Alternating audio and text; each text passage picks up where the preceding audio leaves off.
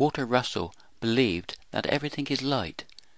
This can be linked directly with the equation energy equals mass times the speed of light squared. Light will radiate out in all directions, forming a sphere, and the 3 dimensions of our everyday life. All we have to do is place the Lorentz contraction of space and time between the energy and mass.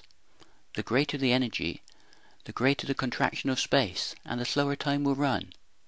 Mass will increase relative to this, and each reference frame can be seen as a vortex in space and time.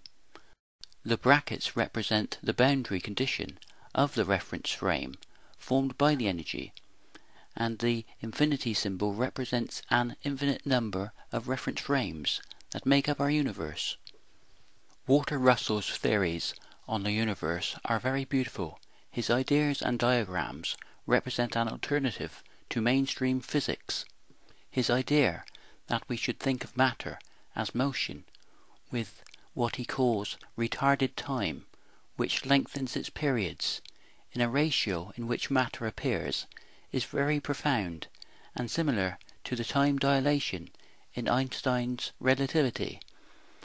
Could both men be trying to explain the same dynamic process but using different words, explaining it in different ways? Walter Russell's vision of a cosmos based upon twin opposing electromagnetic vortexes is a very elegant theory. But could Walter Russell's electromagnetic vortexes be the same space-time vortex that NASA Gravity Probe B found around the Earth? Mainstream physics has used NASA's Gravity Probe B to confirm the correctness of relativity, but they have no understanding of how this space-time vortex is formed. Relativity is very elegant, but it only explains the geometry or curvature of space-time, but it does not explain how the gravity is formed. Only a deeper understanding of time and how it is formed could answer this question. The rest of this video explains a theory on how objects slow the rate that time flows relative to their own energy or momentum, forming their own time or space-time, therefore creating their own future uncertainty within their own reference frame. Walter Russell's vision of a twin opposing electromagnetic vortex could be here seen as a vortex between the future and the past within a process of continuous creation. This theory is based on Einstein's theories of relativity and a deeper understanding of quantum physics, but I believe anyone who has studied Walter Russell's work will find a deep similarity, for it explains a creative process on a level with the destructive process of atomic physics.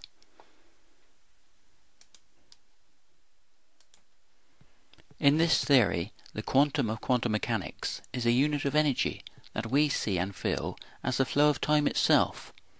Time is continuously being formed, photon by photon, by the spontaneous absorption and emission of light waves of electromagnetic radiation, a process of continuous change, continuous energy exchange, forming the future uncertainty of everyday life.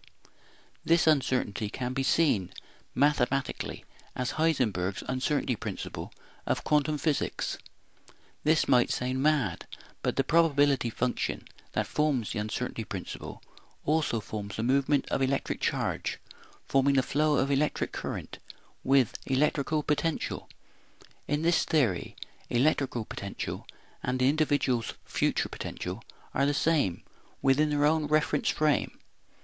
The most advanced part of this universal process is in the form of electrical activity in the brain, being able to comprehend and measure this process as the flow of time with a past and uncertain future.